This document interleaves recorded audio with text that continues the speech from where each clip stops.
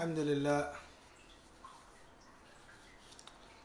لله الذي أرسل رسوله بالهدى ودين الحق ليظهره على الدين كله وكفى بالله شهيدا وأشهد أن لا إله إلا الله وحده لا شريك له وإقرار به توحيدا وأشهد أن محمدا عبده ورسوله وصلى الله عليه وعلى آله وصحبه وسلم تسليما مزيدا أما بعد.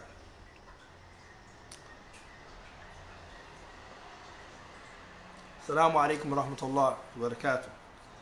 This is our third week, walhamdulillah, and this is consists of our fifth class or fifth session, and this is dealing with the meaning of attitude. We're on our third acronym, which is attitude. But before beginning, inshallah, we'd like to mention two tremendous statements that are very important. And one of those statements you might have heard us talked about before, but inshallah ta'ala we're going to reiterate it here because of the weight of the statement in retrospect to what we go through in our lives, and it's very beneficial. It was stated by one of the imams of the past, who's Ibn as-Samak rahimahullah. He said that ad-dunya kulluha qalilun. He said that about the dunya, which is the life of this world that we currently live in. He said that the time that's allotted for each of us in this dunya is short and it is brief.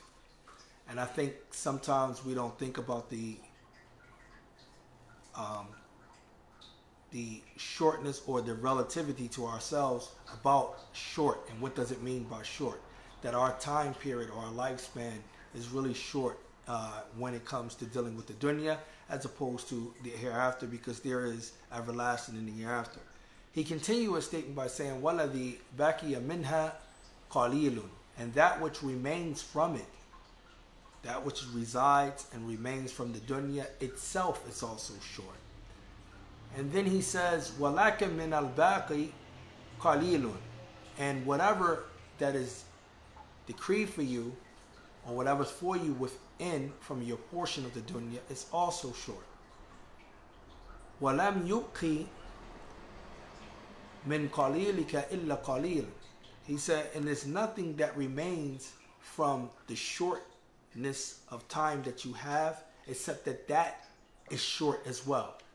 And I think that this statement, it touched me, is very profound, it's very deep, and we're not going to elaborate on too much of it because it would take too much of this class and I don't have the time for that. But just think of those words and think of the statement of Allah Azza wa Jal when He mentions over and over throughout the Quran, fi Surah Al-Kahf, fi Surah Al-Mu'minun, and many different surahs in the Quran. Allah Jalla wa Ala talks about this concept of time, where He says that He will ask, how long have you tarried? How long have you stayed here? And He would say a day or perhaps a day. And that's how relative and that's how short our time here are on this earth. And if that's really the case, and if we really reflect on that and we really understand that, then everything else will fall in play. Everything else will fall in line. And we will really be those people who are taking our time seriously and taking what we're doing seriously. So that's how important it is to understand that statement, that everything is brief. There is another statement I wanted to bring to as an introduction to this talk today. And this statement, by the permission of Allah Jalla wa Ala, it was said that من يشعر بالاكتئاب والقرآن موجود. And I want you to really pay attention to this statement. This is a statement that's going to be said is in no way belittling the state or the condition or the importance of depression or anxiety or any such disorders within the mental health realm. This is not belittling that at all. But the statement, if you listen to it in its context, you will really understand how important and profound the statement is. It says, "من يشعر بالاكتئاب وَالْقُرْآنُ مَوْجُودٌ. Whoever suffers from depression, okay, because al-iktiab is actually depression. Whoever suffers from depression, and there's many types of depression. And here, whoever suffers from depression, and the many different types of depression, while the Quran is in reach. Other words, mawjud actually literally means presence. But here, what's understood is while the Quran is in reach, while the Quran is writing your present. As Allah Azza wa Jalla, He says in the Quran, and pay attention to this, when Allah expelled our parents from the paradise, which was Adam and Hawa, Allah Jalla wa Ala, He says, "Ihbitu minha jami'an." All of you leave, go down, get from here, meaning from the paradise. Go down to the earth, collectively. Allah said, فَإِمَّا يَأْتِيَنَّكُم مِّنِّي هُدًى فَمَنْ تَبِعَ هُدَايَ فَلَا خَوْفٌ عَلَيْهِمْ وَلَا هُمْ يَحْزَنُونَ. And this is very important to this statement that we're talking about as an introduction for today's talk. And that is, Allah Azza wa Jalla said, after sending our parents down to the earth, something take place. He says, if it comes to you, if it reaches you, hidayah, guidance. And we know that this hidayah comes in the form of revelation, prophets, etc., etc. And Adam alayhi salam, our father, was the first prophet. If this guidance comes from you, meaning from me to you, if it reaches you from me, this guidance, whosoever follow it, فَمَنْ تَبِعَ هُدَايَ, whosoever follows this guidance that comes from me, which I'm going to send to you in the earth as a beacon, as a light, as a salvation, as a protection, as a guide to navigate through life on earth. This is what I'm trying to get you to understand this verse is saying. You cannot reside on earth. You cannot navigate through earth. You cannot deal with life on earth without this guidance. All right? You can't deal with life on earth without this guidance. Henceforth the rest of the verse. So whosoever of you follow this guidance, mean accept it, follow it, listen to it, be guided by it, believe in it, etc. فَلَا خَوْفٌ عَلَيْهِمْ وَلَا هُمْ يَحْزَنُونَ. Now he mentioned two emotions that we as humans here on earth will experience with no doubt, no question. He mentioned that they will not have any khawf. And we talked about this before, khawfun, and we also talked about hazan and the different types of hazan and what does it mean. But he talks about these emotions that we experience, far as fear, far as grief, far as depression, far as anxiety. And that one is in connection to the past and one is in connection to the future. If it's connected to the past, then something can happen from that, which is called sadness, which can cause despair, which can cause depression, and which can cause which is called sadness, despair, depression, right, and grief. And then that which happens in the future that didn't take place, that you don't have no control over, is known as what we call anxiety. All right. So Allah Azza wa Jalla, He mentioned فَلَا خَوْفٌ عَلَيْهِمْ وَلَا هُمْ يَحْزَنُونَ. He's saying that if they follow this guidance, they're not going to be boggled down with these emotions. They're not going to allow these emotions to sink them down, as they say, the sunken place, right? They're not going to allow these emotions to take them to that sunken place. Because in paradise, these emotions are going to be removed. But Allah Azza wa Jal, after expelling our parents from the paradise, because they didn't have these emotions in the paradise, notice now, these emotions are associated to earth. I hope you made that connection. None of these emotions are present in the actual paradise. Okay? These emotions that we have, that we suffer, and that we feel is a part of life on earth. You understand? It's a part of life on earth. So Allah Azza wa Jalla says, knowing that you're going to experience these emotions, because Adam and Eve didn't have these emotions when they was in the paradise. But until Allah sent them down, اهبطوا منها جميعا, He sent them down, go down collectively from here, from the heavens, from the paradise. Allah sent them down, then you will be, if you follow these guidance, then you will be what? فَلَا خَوْفٌ عَلَيْهِمْ وَلَا هُمْ يَحْزَنُونَ. There will be no fear nor grief upon them. They will not experience or be boggled down by these emotions. They will come across them, but they will not be boggled down and drowned into the sunken place. And that's what this statement is telling you. So let's go back to the beginning of the statement as the introduction to this talk. مَنْ يَشْعُرُ بِالْإِكْتِئَابِ وَالْقُرْآنُ مَوْجُودٌ. Whoever suffers from depression, you understand, while the Quran is in his reach, this hidayah we were just talking about, whoever suffers from it, while the Quran is there, كَمَنْ يَشْعُرُ بِالْعَطْشِ وَالْمَاءُ مَوْجُودٌ. This individual resembles or is like the one who is thirsty. The one who is thirsty while water is in his reach. He can quench his thirst.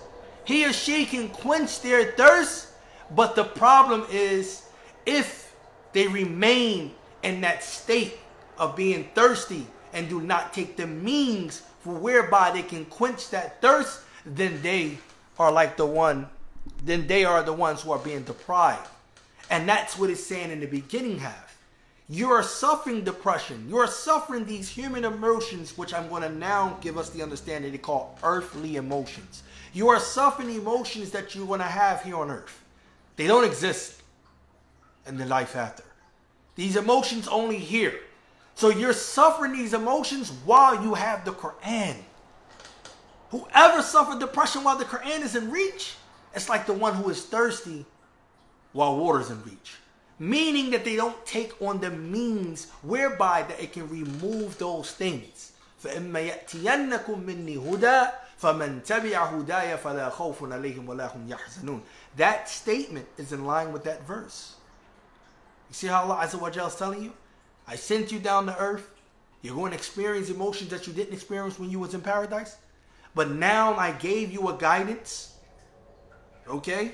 If you take that guidance, it's going to remove these human emotions so that you don't be boggled down. That's the point. Now, this third acronym, which is the acronym, the word grateful, is which we base this course off by the permission of Allah to help us cope with these earthly emotions that we all might experience. Some might suffer more than others. Some brush up with it. It's dealing with the attitude. This A stands for attitude, which we know in Arabic to be husnul dhan. Husnul dhan, okay? Husnul dhan is important, brothers and sisters, and that's what we're going to talk about today. We're going to talk about how husnul dhan plays an important role in us combating or even coping with these earthly emotions. And that is attitude, okay? And we're going to use the statement of Ibn Qayyim. As we said, this whole course is based off the works of Ibn Qayyim al-Jawziyya. Rahmatullah ta'ala alayhi. May Allah make his grave spacious. Ameen. Okay, our thoughts have a powerful ability to determine our feelings and emotions, okay? What we think, our perception, the way we feel about things, okay?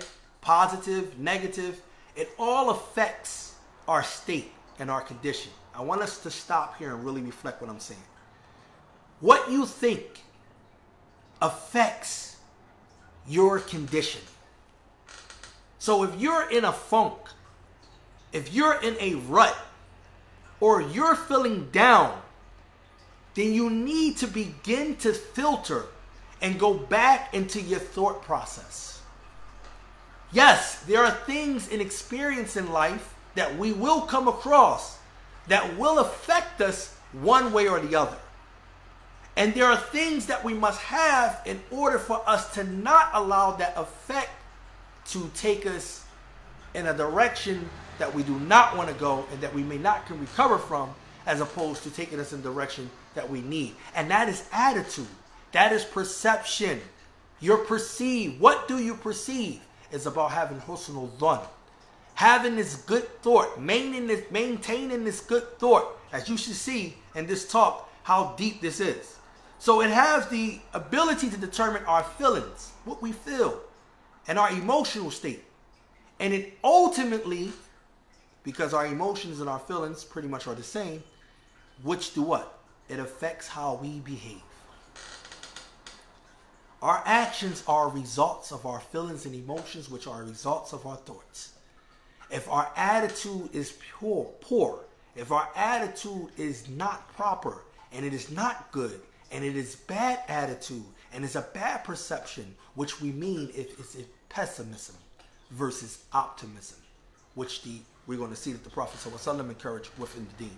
It's important to understand this because the way that we view things and see things and perceive things is going to determine how we're going to behave when certain things happen that might be in our control and may not be in our control. All right? So,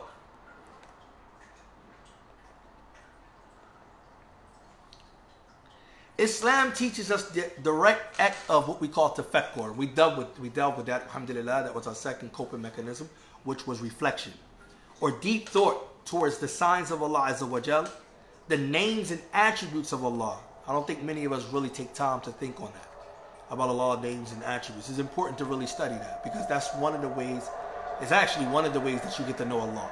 So you should not overlook that. That's important. And interestingly enough, right,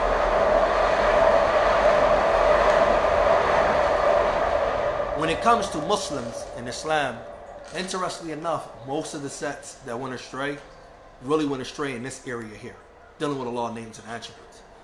And the reason why I'm saying interestingly enough is because I'm trying to tell you that it deals with how we understand Allah, how we perceive and view Allah deals with His names and His attributes. So it's important to us to understand it. His blessings and His wonders, to hope in the hereafter, and to optimism. Attitude, good attitude, always have a connect or a direct correlation or connection with optimism. Perception and optimism. Okay? By controlling the way our thought process, controlling our thought process in a positive manner, we can increase the effectiveness of our prayers and worship, as well as relieve ourselves from the anger, depression, and anxieties that the worldly thoughts induce. Do you understand that? In other words, if we have optimism, as we're going to learn, and if we have good perception and good thoughts, and the way that we're supposed to, it will help us control our anger, which is another earthly emotion, which stay tuned throughout this week. Before the next class, we will have a pop-up video explaining how to control one anger, what is anger, how to understand anger, and how to combat it.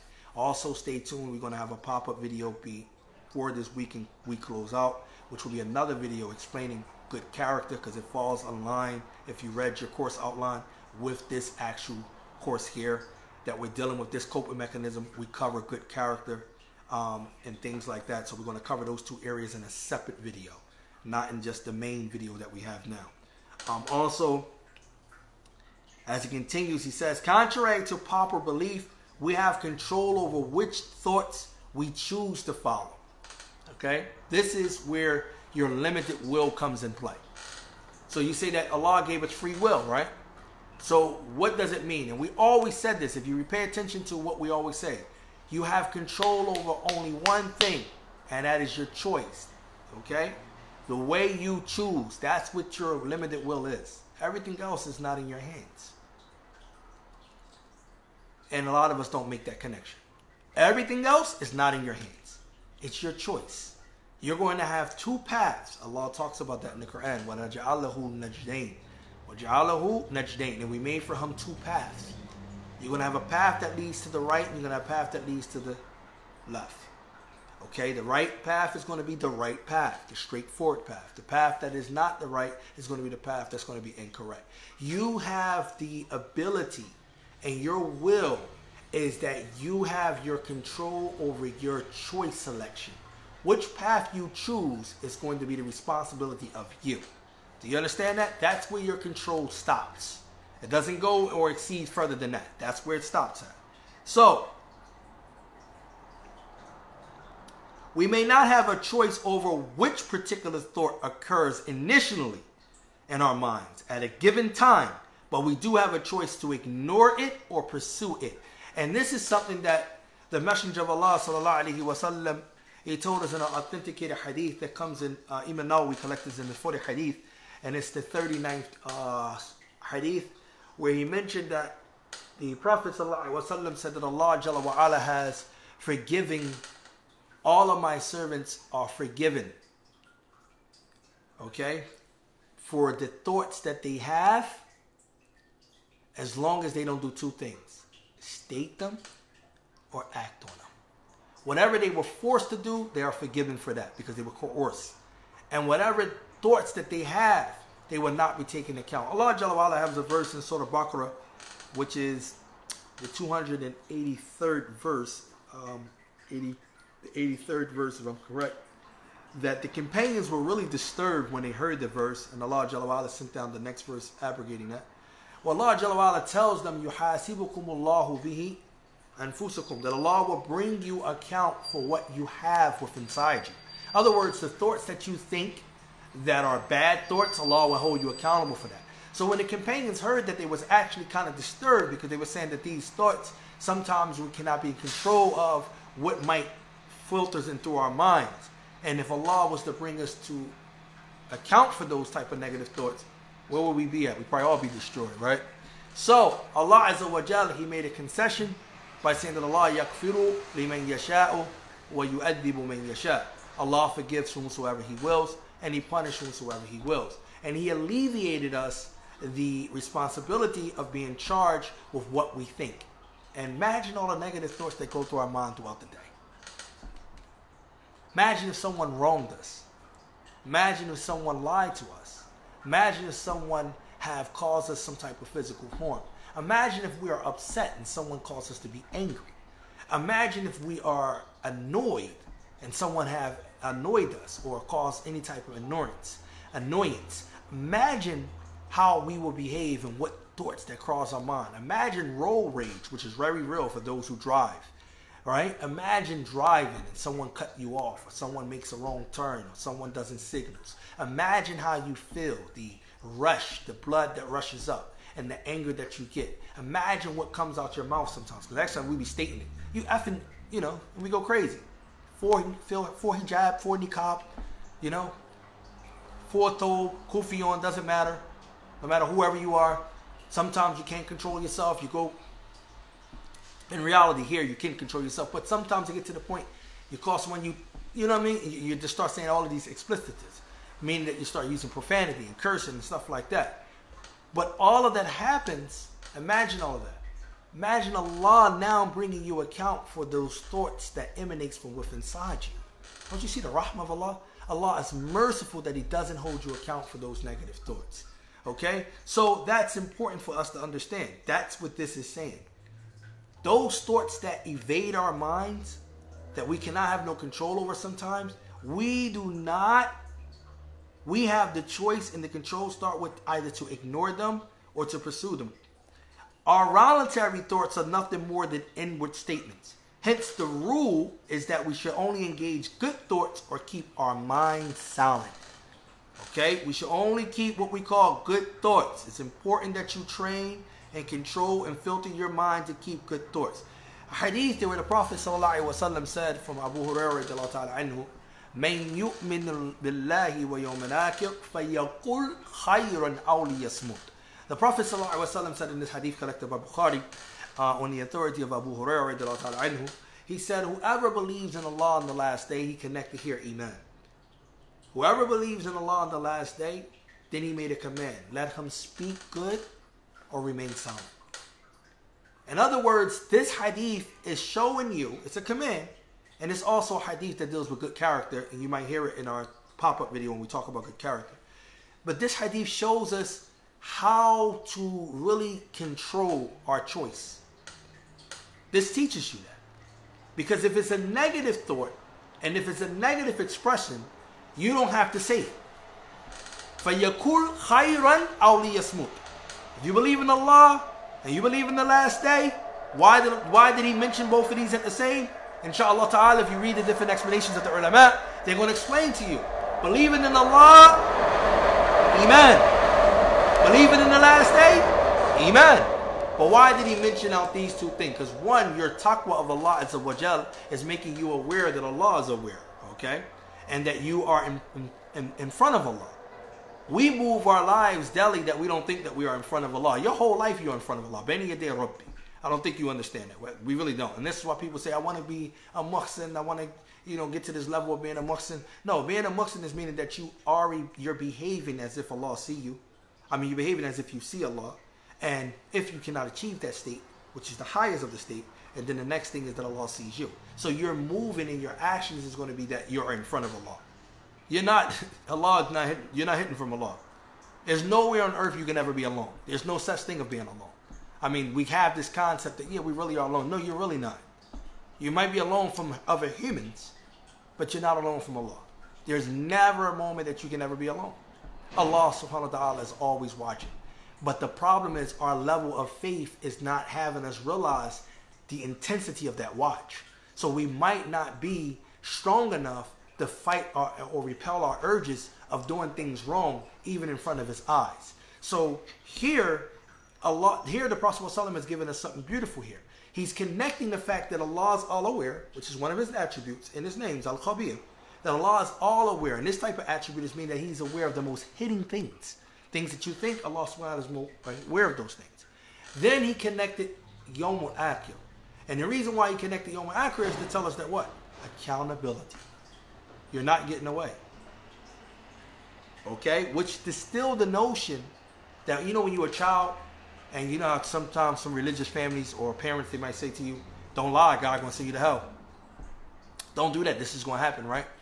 And then when you start realizing you're a little bit older, nothing happened, right? And you're just still doing it and nothing happened. But what this shows us in this hadith is that Allah Azza wa Jalla is patient, but it is going to happen. You will be brought account. Whoever believe in Allah on the last day, if you understand this, then you're going to either speak good or remain silent. Either speak good or remain silent. And that's important for us to understand. Thus, when we find ourselves caught up in a bad line of thinking, we need to do what? Immediately replace these negative thoughts with positive inward statements to cancel their effects. Because those negative thoughts, they don't lay dormant. I see sometimes we think that that's because you have a bad thought, it doesn't affect you. Wrong. Those negative thoughts, if you dwell on them and you do not immediately flush them out, they're going to affect you. They leave a residue, which actually sparks you to act or say or to behave in an unruly manner that will only harm you, not the next person. You understand? So we have to be careful of that. Attitude is important, brothers and sisters, and it helps us combat these earthly emotions that we are going to experience. Depression is real. Feeling down and not always filling up is real. Not understanding why you can't eat. This is how deep depression can actually become so inactive that you're no longer a part of a routine. That you're so caught up in the abyss that the sadness or the feeling of it is just weighing you down like bricks. It's like somebody just placing all of this weight on you and you cannot look up. And that is important that you must. It does. Pessimism is a part of that negative thoughts. That's what comes from it. It's important that you must constantly guard your mind. What you put in it can harm you. So you must constantly guard your mind. Here it is. He says positive thoughts are those that produce good feelings. You want to feel good? Think good. So simple, right? You want to feel good? Think good. So simple. This is all optimism, by the way. Just like negative thoughts cause pessimism, same thing as good thoughts cause what we call optimism. Okay? Peace of mind. You hear a lot of people talk about that. I want to be in a relationship. I want peace of mind. I want to deal with somebody. I want peace of mind. What is the concept of peace of mind? So if you really don't understand peace of mind is not an elated feeling. It's not that dopamine that you have Some people get high. A lot of people who are depressed, they tend to actually abuse substance abuse as an escape route. So because they get caught up on the feeling itself, they get sucked in and thinking that the problem actually went somewhere because they don't have to face it at that moment. But the problem never went nowhere. And in terms of that, it actually caused them to become worse. And it caused them to have physical problems as well as it caused them to have spiritual problems. And it keeps and it destructs them. So that's not to talk about substance abuse here. We're going to do a pop-up video talking about substance abuse, but that's not this video now. So I want you to understand something important. What is the concept of peace of mind?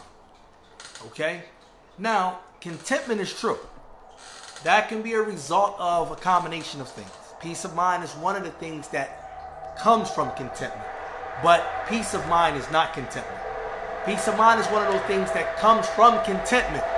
But what is peace of mind? Peace of mind is a mind that is free from being affected by pessimism, which is negative way of thinking. Do you understand?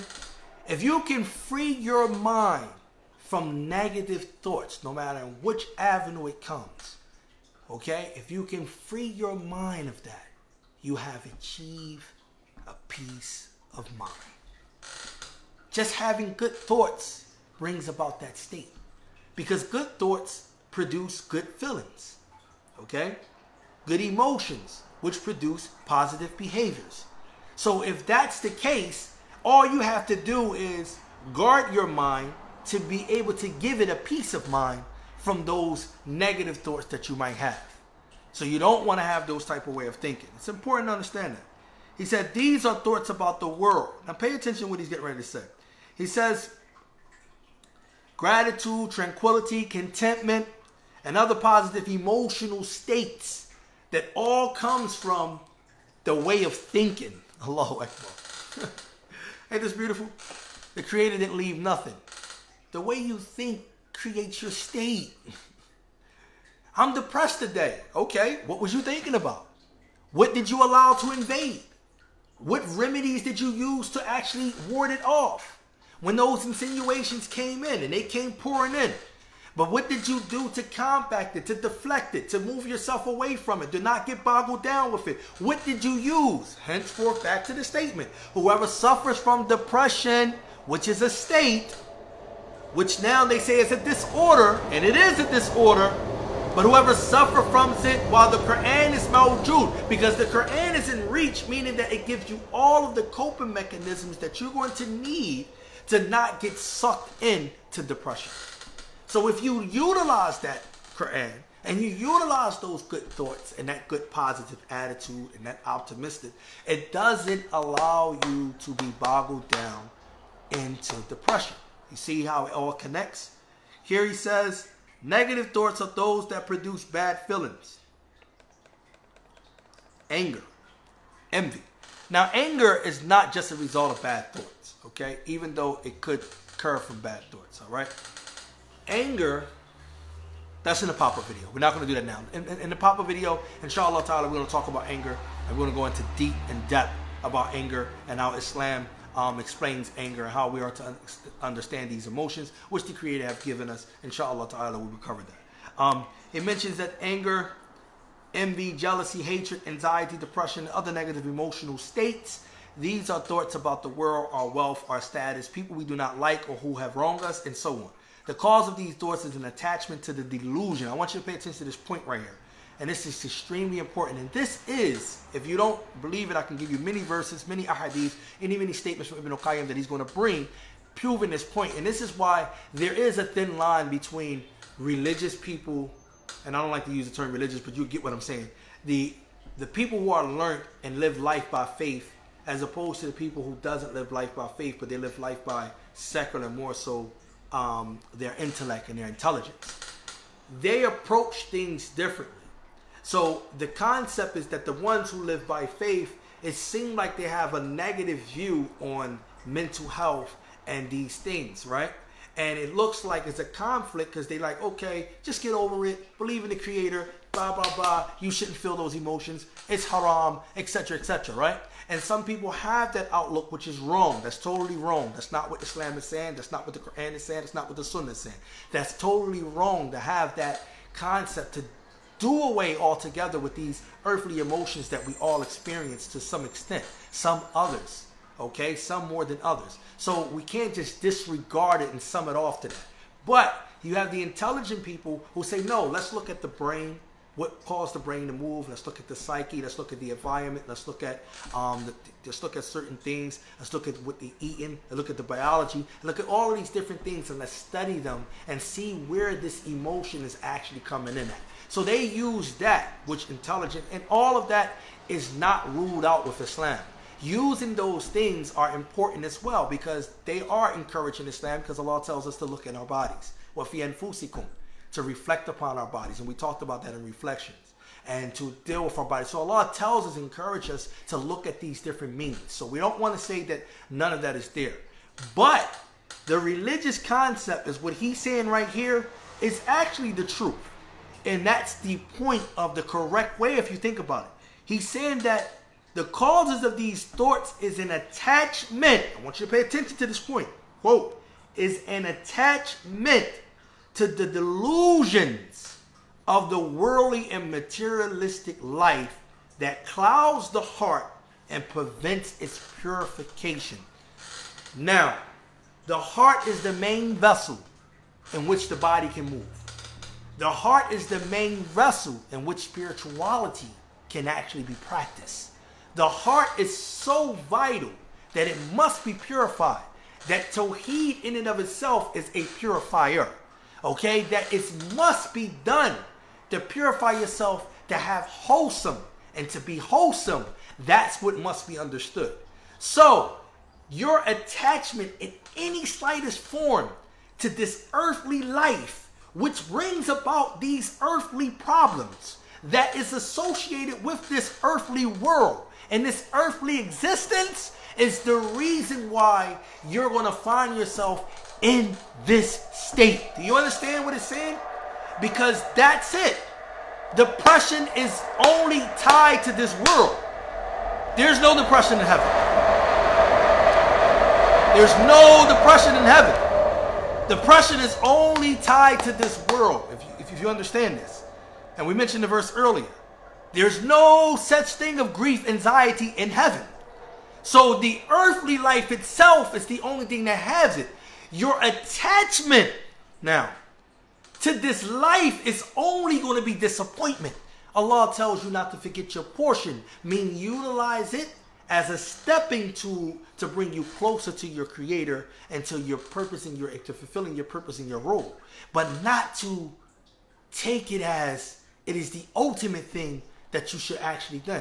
You're going to become disappointed. Whoever places hopes in this world is only setting himself up for failure. This world is not everlasting. This world is already problematic. The fact that your parents were sent to this world was a form of a punishment, and wasn't a form of, a form of a good treatment. I hope you understand it. Allah Jalla wa'ala said, "Ihbitu." Allah said, "Get down." He actually expelled them from the paradise and he sent them to earth. So earth was not looked at as it was some type of substitute of goodness. They were expelled, by the way. If your kids get expelled from school, if you get expelled from out of a program, something like that, that was a bad thing. That's discipline. That wasn't a good thing. So us being sent here, our parents being sent here, it wasn't like we was going to be here and it's a good thing. But the Creator allowed us to have things within this realm and in this earth and in this life to allow us to move forward to Him. And it's important that we understand this. If we do not really understand this, we're not really going to understand where's the core of depression lies. We're not going to understand what really moves us and our motivations and our feelings. We're not really going to be in tune with that. No one can tell you about you more than the Creator. And I always stress this, and this is real important. I don't care how intellectual a person sounds. No one knows us like the Creator. No one knows you like the one that made you, that understands every part of you, which parts He used to make you. He took mixed parts from the earth to produce our bodies. But yet and still, He created our souls, which He doesn't give us a full account of where He created our souls from. Do you understand this? So if you don't understand the ingredients of your soul, you don't understand where the mixture of your soul come from, how can you begin to speak about it?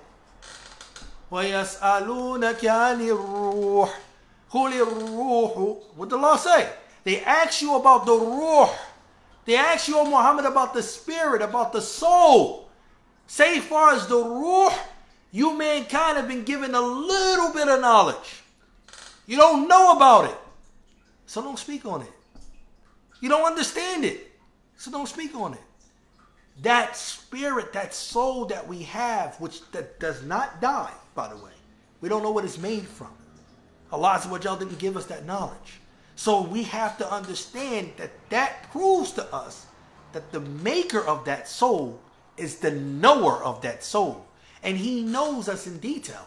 So why is it that we skip past him and his remedy and his medicine and his therapy and his way of treatment, and we go to substitute treatment from another human being?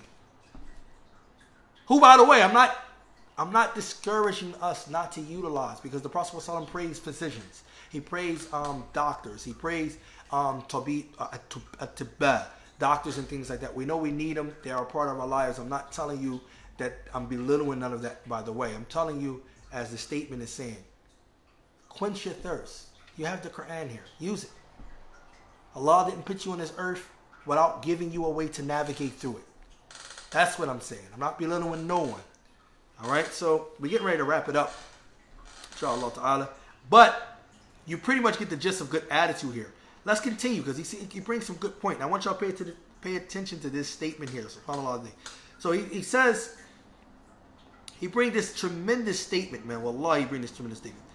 After what he just said about clouding your heart. So again, like I said, depression, brothers and sisters, you can bring any expert, and we'd love to discuss this with them from an Islamic point of view, from Ibn al-Qayyim works, and many different things, is that it is tied to this earth. Okay? It's tied to this earth. So some type of attachment to this earth in and of itself. And you might say, brother, I hear what you're saying, but how can you live in the earth and not be affected by it? How can you live in the earth and not be attached to it? Okay. I'm going to respond with the statement of the Prophet sallallahu alaihi wasallam. And the hadith of Abdullah ibn Umar radiallahu ta'ala anhuma, he said that the Messenger of Allah sallallahu alaihi wasallam akadha mankibay, that the Prophet sallallahu alaihi wasallam grabbed him by his chest, by his shoulders. And he told him, he says, Kun fi dunya ka'annaka gharib, awabil as-sabil. He told many of his companions, not just this young child, or this young lad, as they say, but he told many of his companions, and he himself in the hadith, when he said, Mali with the dunya, he said, Ma wali with dunya. What do I have to do with this dunya? Ma'ana fi dunya illa karakib. I am not in this world except as like a rider, someone who is passing through. I want you to understand this concept here. Because you might say, how can you not be attached to the dunya? How can you not have attached to the dunya? You live here. This is not your home. This is what the Prophet ﷺ is telling you. He did it both in his actions, and he advised his companions not to get attached to it neither. He said, be in this world as if you are a stranger. You understand? You feel out of place. This isn't your home. It wasn't the home of your parents. They were kicked out. As Ibn al-Qayyim said, this is not our true home. Our true home is Jannatul Eden. As Allah said, Jannatul Eden, that garden of Eden. That's our true home. That's our true abode. That's a pure place. There's no substance. There's no envy. There's no desire. There's no anxiety. There's no depression. There's no sad. There's no grief. There's no anger. There's no jealousy. There's no rage. There's no murder. There's no killing. There's even no feces. There's no urination. None of those things exist in that place where our parents come from. So that's our real home. We are here temporarily, and this is not our home. We have been ordered not to attach ourselves to this dunya. We have been ordered. And whoever attaches his or herself to this dunya is going to suffer these things more. And they're going to find themselves in this type of pain and this type of anxiety. The Prophet ﷺ already had the remedy. He gave you the format. It was laid down. He's laying on a date palm tree. He's laying on a date palm tree. The companions, they wanted to give him some comfort. They seen that was rough.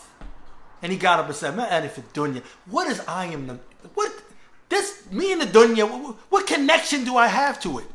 I'm nothing but a rider through it. It's not my home. And he understood that. And he left that for us. So the more we can detach ourselves from the dunya, I want you to pay attention to this now. The more that we detach ourselves from the dunya, the more free our soul would be. Because our soul wasn't made for this dunya. The more free our soul would be. The more free we would not be bogged down. That means our hearts, our mind, and our thoughts. It's nothing like Islam, brothers and sisters. There's nothing like Islam. Nothing. You can go to the four corners of the earth. You're not going to find nothing like Islam. All of the answers you're looking for is in Islam. If it comes to you huda from me, فَمَنْ تَبِيَ هُدَايَ, whoever follows it, فَلَا خَوْفٌ عَلَيْهِمْ وَلَا هُمْ يَحْزَنُونَ. They are not going to fear, nor are they going to grieve. They're not going to have these problems. Not saying in this earth you're going to feel these problems. I don't want you to misunderstand that verse. Allah is not saying that you're not going to feel these problems. He's saying that if you do have a brush with these problems, these things are going to alleviate and not boggle you down. You're not going to dwell on them. You're going to have good thoughts because you purify yourself and make yourself clean. We're going to end it with this statement here. Bi-idhnillah. And this statement was said by Abu Sulaiman, rahimahullah, one of the Salaf of the past. He said, Al-fikru fi dunya hijabun an al-akhirah. I want to stop there before saying the whole statement. This joint is deep. He said, Al-fikru fi dunya hijabun an al-akhirah. I want you to really, really, really pay attention to this. This is deep, subhanAllah thing. He said to reflect on everything that we go through in the life of this world. To dwell is what he's saying. To dwell and to attach and to reflect on everything that we go through in the life of this world. It blocks us. It's a hijab from the hereafter. To dwell on this life as if it's the only life, as if it's the main thing, and that it's the main attraction, then we are blocking ourselves from the hereafter. We are blocking ourselves from the hereafter. That's what we're doing. You understand? This is deep. Just dwelling on the earth, you're missing out on the hereafter. You're closing yourself off from the hereafter. Do you understand this? The verses in the Quran are aligned with this. This is what Allah says in the Quran. Allah tells you what? فَلَا تَغُرَّنَّكُمُ الْحَيَاةُ الدُّنْيَا وَلَا يَغُرَّنَّكُمْ بِاللَّهِ الْغَرُورِ. Do not allow the life of this world to deceive you. Do not be ensnared. Do not be entrapped by its deceptions. And do not let the chief deceiver, Shaitan, deceive you about Allah Azza wa Jalla. This is why Allah tells you over and over in the Quran, وَلَا تَعْدُ عَيْنَاكَ عَنْهُمْ تُرِيدُ زِينَةَ الْحَيَاةِ الدُّنْيَا. O Muhammad, do not let your eyes look beyond or get caught up and become bedazzled in those things that we have used as an adornment for the life of this world. You understand? How do you understand the verses in the Quran? Allah is telling you these things. They are important, brothers and sisters. They are important for us to fight depression. They are very important. Stop getting attached to a world that isn't your home. Stop being attached to the things that's here. He said, Fikru fi dunya hijabu anil akhirah. It protects you from the, it blocks you. It covers you as a hijab. It screens you from the hereafter. He doesn't stop there. Pay attention to his next statement. He says, وَعُقُوبَةُ لِأَهْلِ الْوَلَايَةِ وَالْفِكْرَةُ فِي الْآخِرَةِ تُورِثُ الْحِكْمَةِ وَتُحْيِي الْقَلْبِ وَمَنْ نَظَرَ إِلَى الدُّنْيَا مُوَلِّيًا صَحُ عِنْدَهُ غُرُورُهَا. He says, it is a screened from the hereafter. And it also is a punishment for the people لِأَهْلِ الْوَلَايَةِ, who takes it as a form of protection, who takes shelter in this world, who takes shelter in this earth, who think that this earth is the best that Allah has given them. And they take shelter here. It not only blocked them from the hereafter, but it becomes a punishment for them. The very thing that they take shelter is a punishment. SubhanAllah. He said, وَالْفِكْرَةُ فِي الْآخِرَةِ, and he said to dwell and to think and to look and to ponder and to perceive and to have good thoughts about the home, which is our true home, the hereafter. It produces in the individual who is like this, it produces two things: hikmah wa tuhya al-qalb. It enlivens the heart. It gives life to the heart. You won't have contentment in that heart if it's dead. You cannot experience qana'ah in a dead heart. It gives life to that heart. It gives hikmah, that his speech is hikmah, that his thinking is hikmah, that his actions is hikmah, that his moving about is with hikmah. This is what happens. A person don't have to have a lot of possessions to be wise. A person don't have to be financially gained or elevating to be wise. A person doesn't have to be someone who you think of high status or a good reputation or reputable, or a person who has strength and this, that to be wise. No. A person can be wise by his way of thinking. I think you I don't know if you made that connection, but that's what he's saying. A person can become wise by the way that he thinks.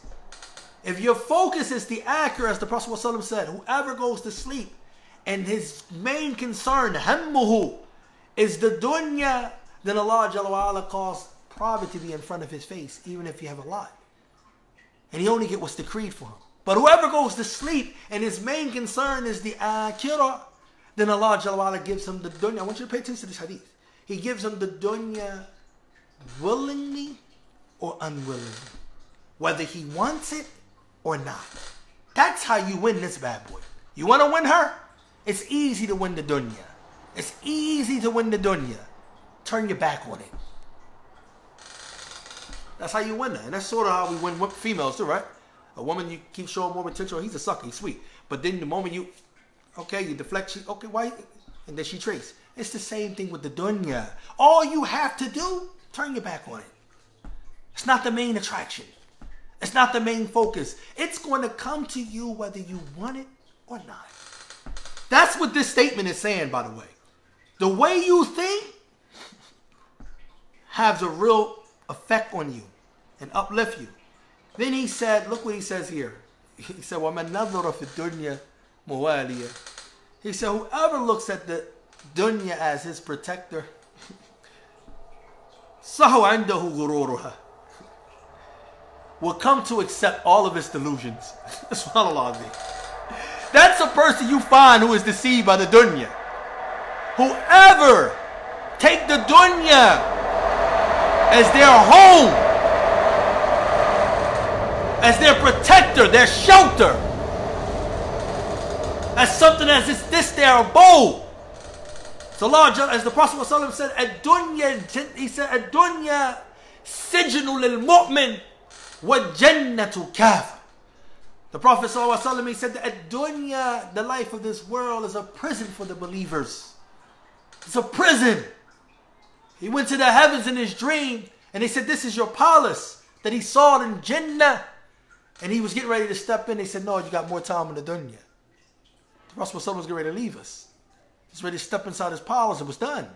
They said, no, you got to go back. You got some more time allotted on your life.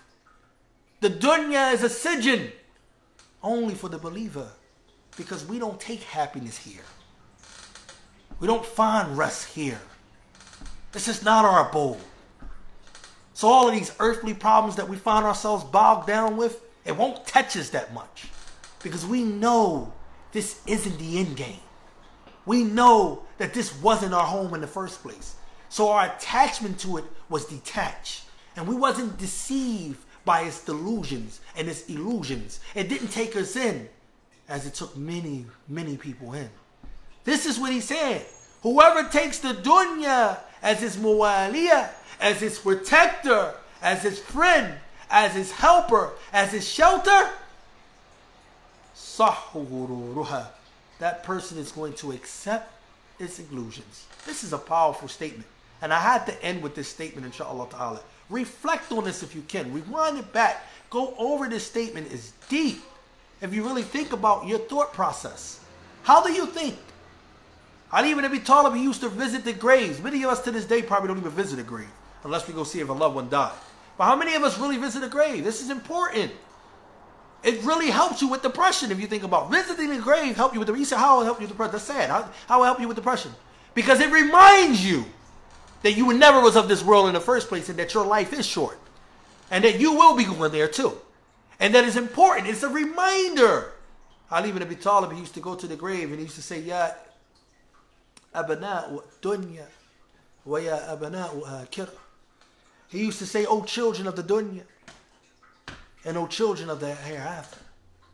He used to say, be children of the akhirah and do not be children of the dunya. Because this life and everything on it is perishable. The food you got in your pantry or the food you got in your shelves, the food you got in your refrigerator, it go bad. The bread go bad, it go spoil you, it become corrupted. Everything become perishable. Which should show you right there that there's nothing that you want to put your hopes into. So to remove yourself, you want to have good thoughts, you want to have good attitude. Stay tuned, inshallah ta'ala, for the pop-up video. We're going to do on anger as well as on good character. Throughout, it's going to be posted. Also, stay tuned for the next class where we're going to do attitude as the third coping mechanism. And we're going to go more deep into the statement of Ibn al-Qayyim. We're going to read actual Ibn al-Qayyim about attitude. He have a passage that we're going to read, inshallah ta'ala, and we're going to respond on that and reflect on it. Hopefully, inshallah ta'ala, this uplifted everyone's spirit. It gave us a good outlook onto Islam, and let's stick to that, inshallah ta'ala. Whoever said that was incorrect is from ourselves and the shaitan. Whoever says correct is from Allah. Subhanakallahumma wa bihamdik. Ashhadu an la ilaha illa anta astaghfiruka wa atubu ilayk. Jazakallah khair. May Allah reward you all.